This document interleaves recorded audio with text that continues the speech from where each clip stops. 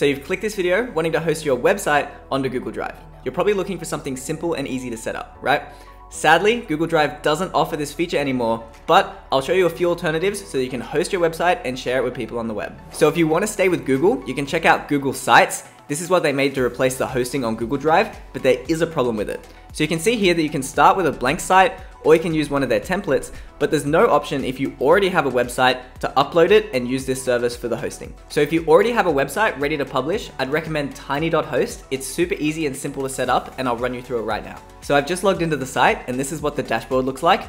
To get started, I'm gonna click upload, and we get to choose our link name. Now I can use a custom domain, but I'm just gonna use theirs, and I'm gonna call this my website. And now we get to choose what we wanna upload.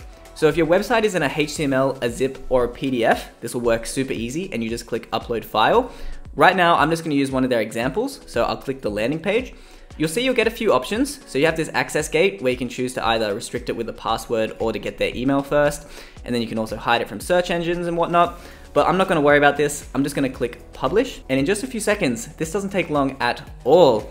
Here is our link, we can follow that. And now here is the website that we just set up. It is live on the web, so you can share this with anyone, and you can see just how easy it was to use tiiny.host to get this all done. If you enjoyed this video and want to see more from us, please remember to like and subscribe. With that all said, thanks for watching, and I'll see you in the next one.